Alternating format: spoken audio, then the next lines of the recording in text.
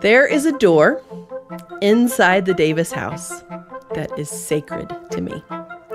It looks just like an ordinary door on the outside, and if you open it, all you're going to see is the inside of the closet where our water heater is stored. But you will also find a story that God has been writing for many years.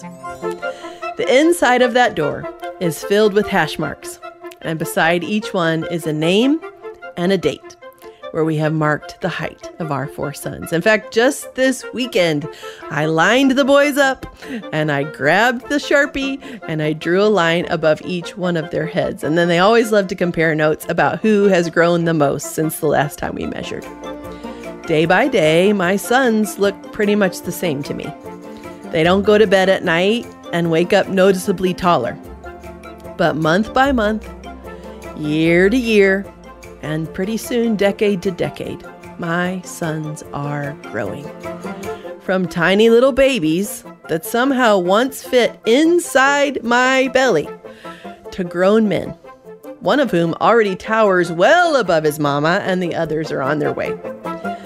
This physical reality that children grow little by little, inch by inch, until they reach maturity is a beautiful picture of a spiritual reality that God is doing in you right now.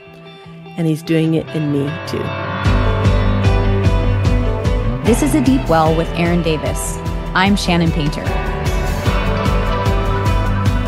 On our last episode, Aaron reminded us that our lives are short and we need to focus our attention on things that will last. But while we do that, we also need to remember we can never do enough. That's why we need Jesus. Erin's about to explain as she continues the series, Stay Awake. We're walking through 1 Thessalonians. This is a letter written by Paul, which I have come to see as our Christian manifesto of hope, because it reminds us over and over and over and over again, stay awake. Jesus is coming back. Our ultimate hope is in the return of Christ. It's in the moment when He will turn the world He has made right side up. But the book of Proverbs tells us that hope deferred makes the heart sick. So where can we put our hope today, right now, while we wait? I want to pick up our study of this little book in chapter 4, and I want to repeat my challenge to you to read all of 1 Thessalonians every day that you listen to this series. It's a quick read. It should take you less than 10 minutes. Now, I'm not skipping chapter 3 in this series because it's uninspired or unimportant. That's why I want you to read the whole book. I want you to catch all of it. It's part of God's perfect word, and Paul repeats his plea for Christians to live holy lives as we wait for Jesus' return in chapter 3. But as we consider how to stay awake, I want to drill down on one little phrase that's repeated in chapter 4. And the phrase is, more and more. Listen to 1 Thessalonians 4, 1 through 3. Finally then, brothers, we ask and urge you in the Lord Jesus, that as you receive from us how you ought to walk and to please God, just as you are doing, that you do so more and more. For you know what instructions we gave you through the Lord Jesus. For this is the will of God, your sanctification. Remember, these are commendable Christians. Couldn't we use some more of those? They weren't like the foolish Galatians to which Paul wrote, "Who has bewitched you?" Paul wrote in verse 1 that they were already walking to please God. I love the listeners of the Deep Well. I love getting to meet you. I love hearing what God is doing in your life. And I love that you are already walking to please God. You want to have your Bible open. You want to love your neighbor. You want to hear the voice of the Spirit and obey. You want to help your church thrive. You want to help the church thrive. You want to be a woman of joy. You want people to look at you and see Jesus. Good. Listen to what Paul wrote next. I'm still in verse 1. He said, do so more and more. Now, some of you are built like me. And when you read something like that in the Bible, your first reflex might be anxiety. Like the Bible is telling you, you have to do more for Jesus. So if that's how you feel as you read that phrase more and more, let me encourage you to keep reading. Listen to verses 2 and 3 again. For you know what instructions we gave you through the Lord Jesus. For this is the will of God, your sanctification. Sanctification is the process of progressively becoming like Jesus. And I have some great news. It's not something you achieve in your own strength. It is something that is accomplished supernaturally by the Holy Spirit within you. Oh, that's really good news. Jump with me to 2 Corinthians 3:18. And we all, with unveiled face, beholding the glory of the Lord, are being transformed into the same image from one degree of glory to another. I have that underlined in my Bible. From one degree of glory to another. For this comes from the Lord, who is the Spirit. You are being transformed right this very moment. Now, you're not transforming yourself. You've tried and I've tried. We can't change even the smallest of habits without Herculean effort and a high failure rate. But you are being transformed, Paul wrote here in 2 Corinthians. You are being transformed into the image of God.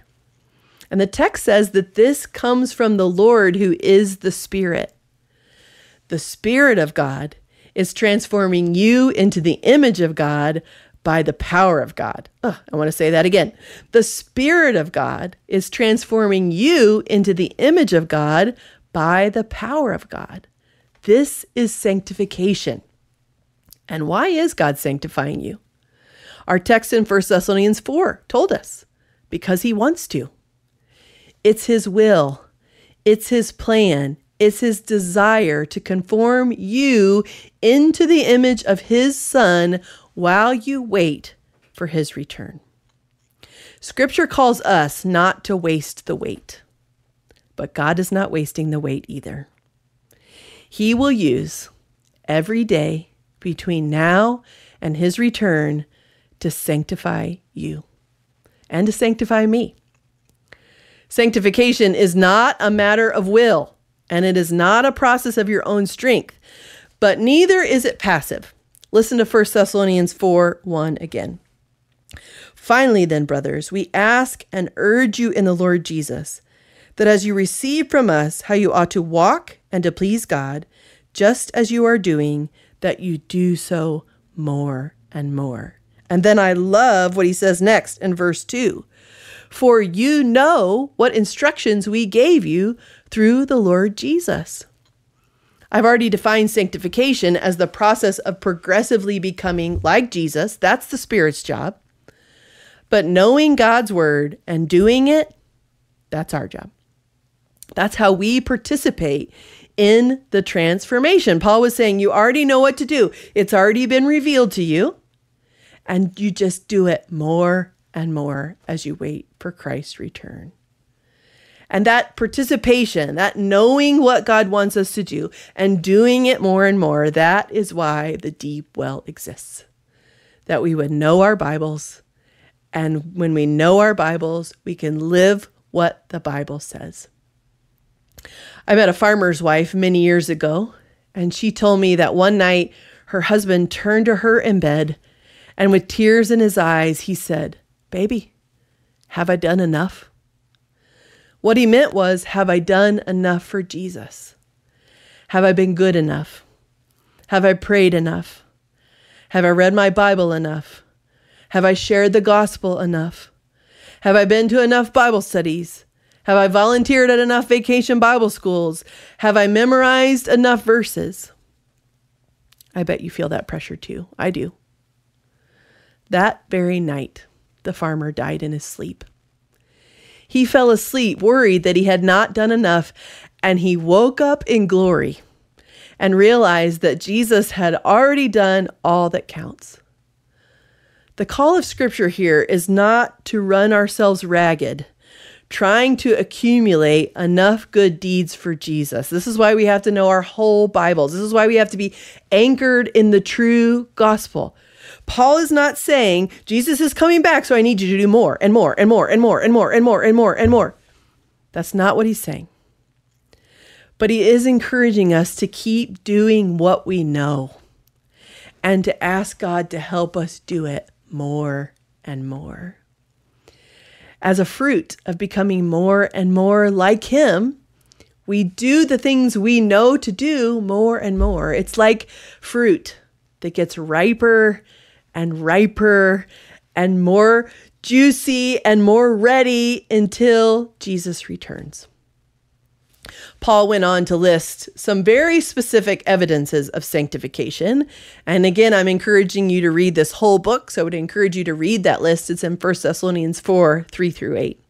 But I want to pick up this chapter of our epistle with verses 9 and 10. Again, I'm in 1 Thessalonians 4, 9 and 10.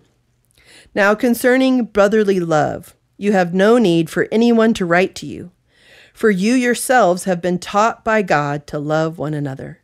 For that indeed is what you are doing to all the brothers throughout Macedonia. But we urge you, brothers, to do this more and more. There's those words again, more and more. Paul's encouragement, again, in light of the big idea of this book, which is that Jesus is coming back. In light of Jesus' imminent return, walk to please God more and more and love one another more and more. Okay, sign me up. Plug in something to my spiritual USB drive and make me walk like Jesus fully today, right? Make me love others like Jesus did fully today. Let's get this sanctification process finished already. I'm sure I am not the only woman in the world who is frustrated by the speed at which God is sanctifying me. But that's just not how it works. He doesn't do it automatically. This more and more phrase, it means by a greater measure, a higher degree, a process. Don't do it all today. You can't do it all today. You're growing. God is growing you, but more and more. It reminds me of another song I used to sing when I was a little girl. Little by little, bit by bit, I am trusting the Lord. It's a process. Remember from 2 Corinthians 3:18, that Paul describes the sanctification process as moving from one degree of glory to another. Little by little, moment by moment, sometimes, often, so slowly that it feels like you are not being sanctified at all. Why does Jesus sanctify us so slowly? If we know that he wants us to be conformed into his image, if we know that he wants us to live and love like he lives and loves, why doesn't he just download all of that into our hard drives when we surrender our lives to him? Well, one reason is that we would stay awake to our need for God. I love how John Piper put it. You're going to love this quote too. John Piper said, "You can get in God's face about this." He was talking about our slow sanctification. You can get in God's face about this and say, "I don't like the plan. I don't like the plan that you leave me unsanctified and battling every day with depletion, having to be renewed on grace every day. I don't like the plan. And I'd just like to be done with the battle." Now, it's hard for me to imagine actually getting in God's face and pointing a finger and saying, "Why won't you sanctify me quicker?" But we can feel frustrated, right? And Piper said this response, and God would say, "Well, that's the plan. And the reason it's the plan is I'm going to get some glory in your life. If I didn't do it this way, you'd get uppity about it. You'd think you had it made. You'd think your strength was coming from you." And then listen to this, soak in this for a minute. Piper said that God would respond to us by saying, "The fact that you've run out of gas every day puts you in the station, and the station is me." 1 Thessalonians isn't just a letter that asks us to stay awake to Jesus' return. It's also a letter that reminds us to stay awake to what he is doing within us while we wait. I know you'd like to be further down the line. I know that there are patterns of sin in your life that you desperately want to be free of, I know that you wish you spoke more gracious words. I know that you wish that you were sharing the gospel with others more often. I know that you wish your appetites for God were stronger than your appetites for the things of the world in some areas. I know that because I feel those things too. But he is transforming us. He is shaping us into the image of his Son, and he's doing it in such a way that reminds us how much we need him. When your flesh is weak and you must battle temptation again, sister, stay awake. He is sanctifying you. When you're battling bitterness for a hurt that you thought you dealt with a long time ago. My pastor just this Sunday stepped up to the pulpit and said, I'm going to teach on forgiveness. And I thought, oh man, what's the Spirit going to expose in my heart that I thought I had dealt with? When the Lord does that for you, stay awake. He's sanctifying you. As I said before, when your spiritual appetites are all out of whack and you don't really want to keep walking to please God and love others more and more, stay awake. He's sanctifying you. When you feel enslaved to self, and isn't self a terrible taskmaster? And when you feel you cannot be set free from your obsession with yourself, your narcissistic thoughts, stay awake. He's sanctifying you. When your mind is filled with doubts, as mine often is, of his goodness, even though I know he is good, I know that I know that I know he is good. And still sometimes my mind plays tricks on me and I struggle to believe that's true. If that happens for you, stay awake. He is sanctifying you. When you are deeply discouraged and you cannot seem to focus on what is good and pure and true and lovely, stay awake.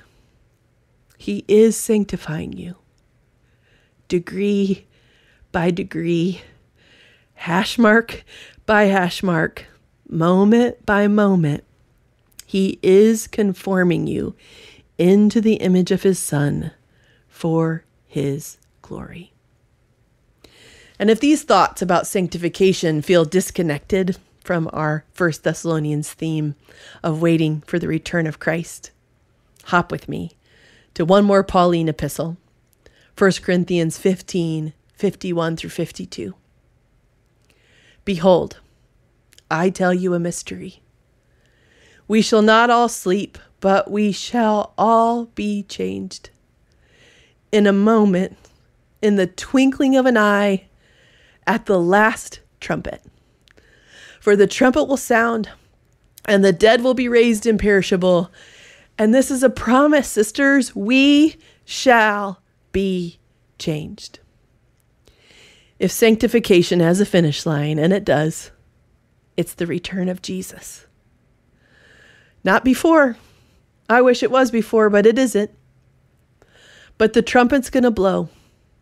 The dead are going to be raised, and we will finally and forever be fully changed into the image of our Savior. For now, your spiritual progress might feel like nothing more than a few hash marks on the door, but you are learning God's word more and more. You are living it out more and more. You are learning to love God and his image bearers more and more. And he is doing a more miraculous, more transformational work in you than you could ever imagine. Let's pray. Lord, we thank you for the sanctification process. It is painful, and it is tedious, and it is slow. And from our human perspective, it seems that you aren't doing much inside of us, but we trust your word. We trust that you are moving us from one degree of glory to another, and that's part of how you are using the weight in our lives. And we trust that when you come back for us, the process will be complete, and we will finally be as we were made to be all along. Thank you for that promise. We trust you, and we trust your promise. It's in your name I pray. Amen.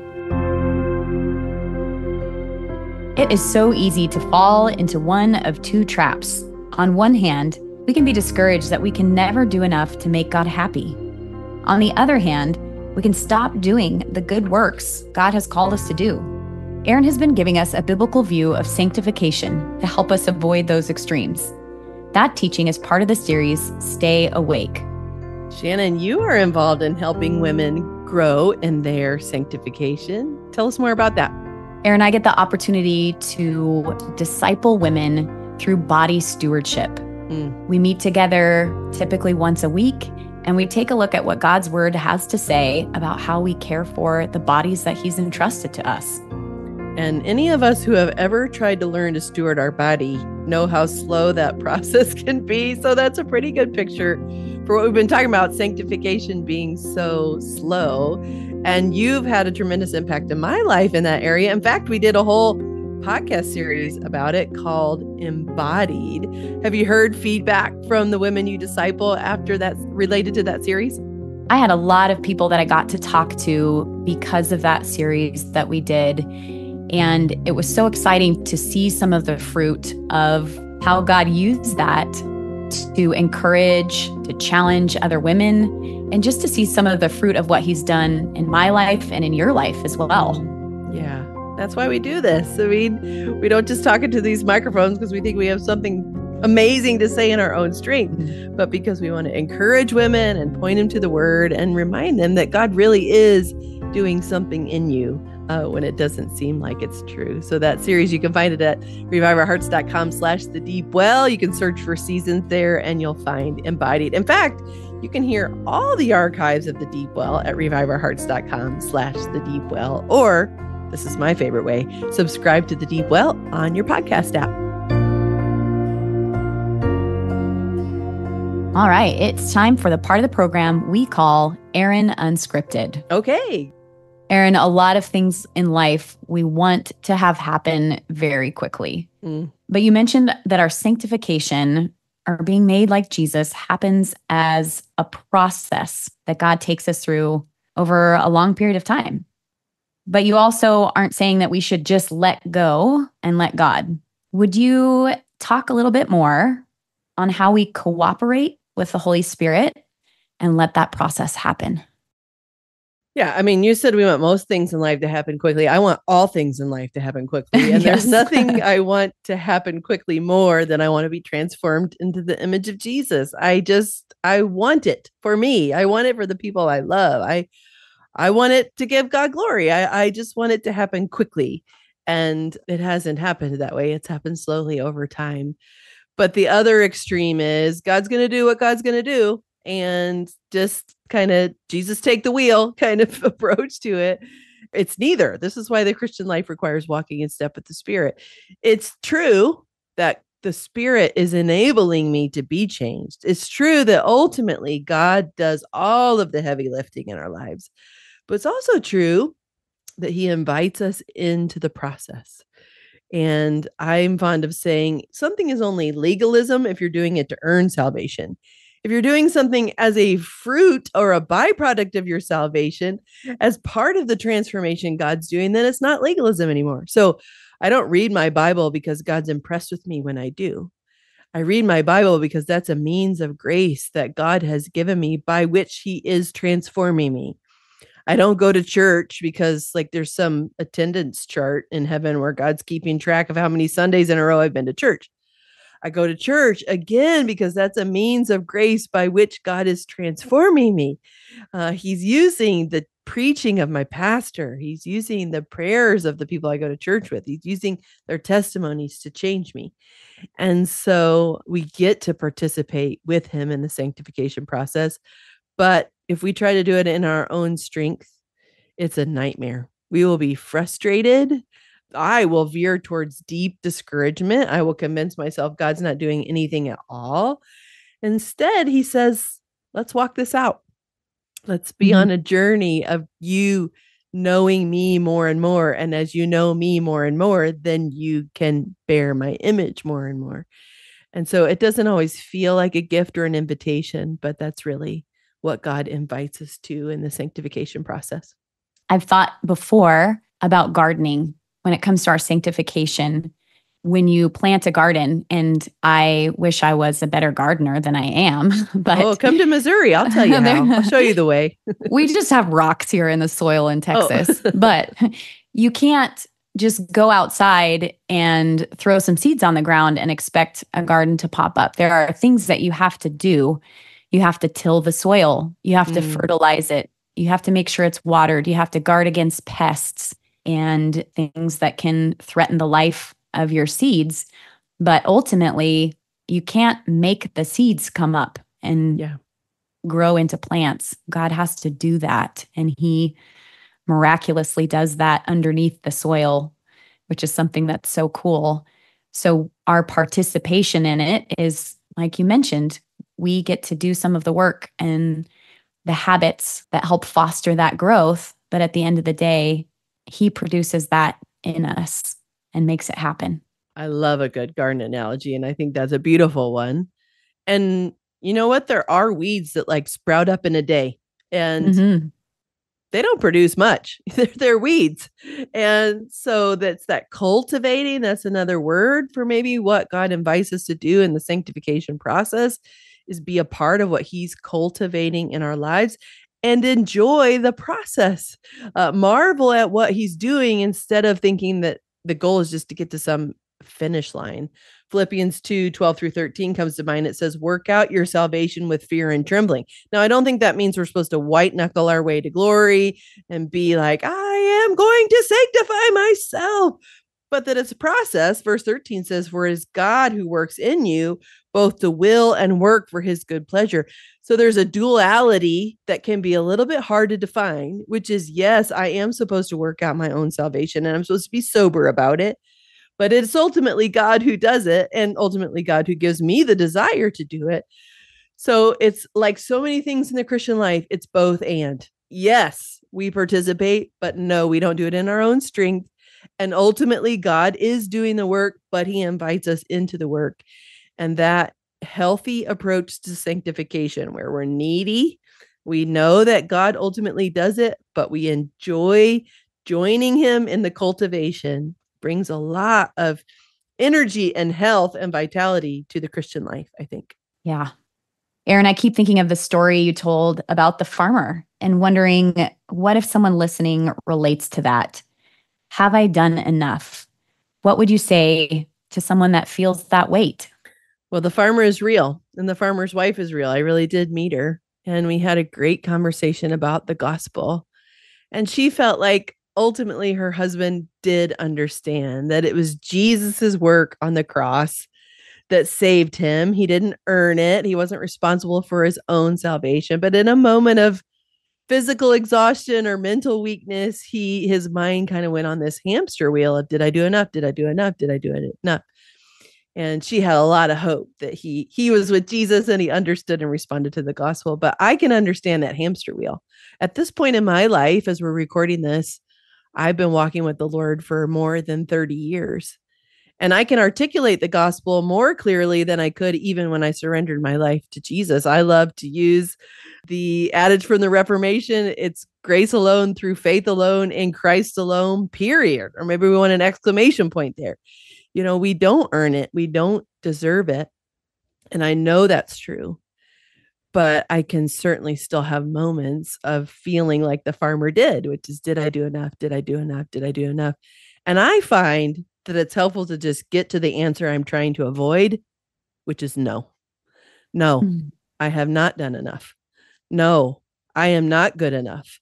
No, I have not volunteered enough hours in kids ministry to balance the scale. No, the answer is no, I am not enough. That's such a dangerous message coming at women right now of you are enough. And the opposite is true. So in facing that compared to Christ's holiness, I do not deserve salvation, then I can either go to total despair and wallowing, or what is true, which is that despite my insufficiency, Christ is more than sufficient. And so when you find your mind in that cycle of just questioning, does God really love me? Can God really love me? Have I done enough to get into heaven? Have I done enough to deserve his grace? I would say get yourself to what is true, which is the answer is no, you haven't. But his love for you is not based on you. It's based on him. And with everything, when we will look to him, when we will look to his character, when we will look to what he has told us is true in scripture, our eyes open and we can see things as they really are. So that's part of what the Bible does. It defibrillates our hearts when we're in like code blue, like we're believing things that are just not true. We're despairing over our current realities. The Bible says, but remember the cross. Remember what Jesus said on the cross, which is that it's finished. Remember how over and over in the New Testament, we're reminded that he paid the price for our sins, that we might be free. And I wish that farmer had done that night. I wish he'd maybe gotten himself to the book of Romans and been reminded, oh, yes, but the free grace of God is eternal life because of what Jesus did. He realized it when he opened his eyes in glory. He never asked that, am I enough question again? Because when we're in the presence of Jesus, we see that he's taken care of it. That's a good, freeing, beautiful reminder for those of us, especially that are the type A, or as you said, the type AA personalities. Shannon, at the end of this episode, everybody had lumps in their throats. And when I was preparing this teaching, I wasn't necessarily expecting the episode on sanctification to be the one that God used to stir our hearts. What do you think it is about thinking about our sanctification and how slow it can feel that can make us feel sad and frustrated and happy and all of the emotions at the same time? I remember you talking about measuring your boys on the wall or by your door.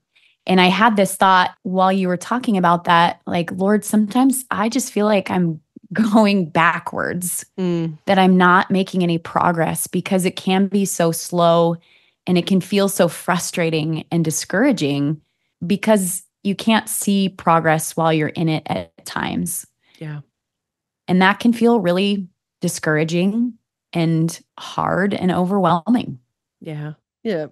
Back to the hash marks on the door. I mean, my boys all want to be over 6 foot tall now, and Ezra's 5. So that would be not good for his development. But they, they kind of peacock like boys do and stretch themselves up. And they always think, I'm not growing as fast as my friends. I'm not as tall as the other kids on the basketball team. But then when we line them up against that door, there's hard evidence that, yes, you are in fact growing. And I think part of the hard part about sanctification is our desire is good and right. We want to be like Jesus. We want to shed our sin nature and the things that make us not look like Jesus. And we want to be made into his image. We want to stop screaming at the kids. We really do want that. We want to obey Jesus quicker. We really do want that. And it's hard to understand. Well, okay, God, then why is that not your will that happened today? Because those are really good things. And you mentioned going backwards. It doesn't always feel linear either. Right. But day by day, year by year, I'm not who I want to be, but I am not who I was. And all to God's glory. And so if we can keep that perspective, and for me, studying these passages was so helpful to realize that part of the reason he built the sanctification that way was so that we would cling to him, so that we would depend on him, so we would not come up with some human system of like 30 steps to becoming like Jesus and think that we did it on our own strength. So he's using it, of course.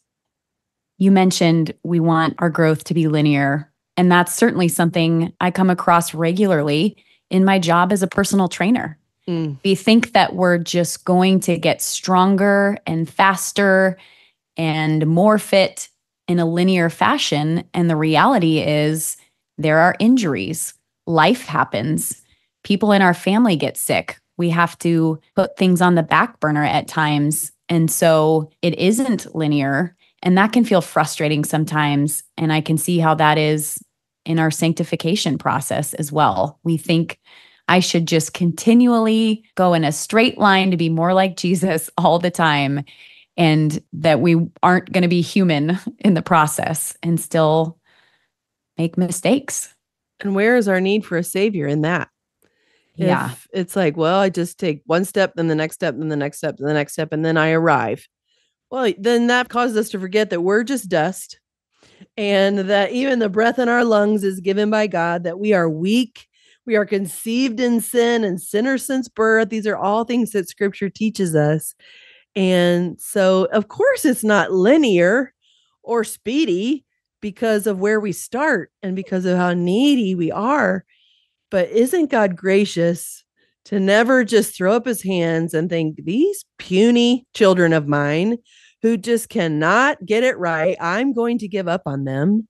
Never. He continues to love us and shape us and grow us and challenge us into his image, even knowing how weak and frail we are, which is such a tremendous mercy. And I think that's where the spillover of emotions came for me when confronted with feeling how inadequate and needy I am, that I think he's still kind and shows us grace. And it's his kindness that leads us to repentance and causes us to continue to grow. Yeah. Yeah, there was a Piper quote that I read in the episode. And the first time I read it, it was like my mind exploded. Like, there's a line in this, Piper says it better than this, but the point of your frailty is get you into the garage, and I'm the garage.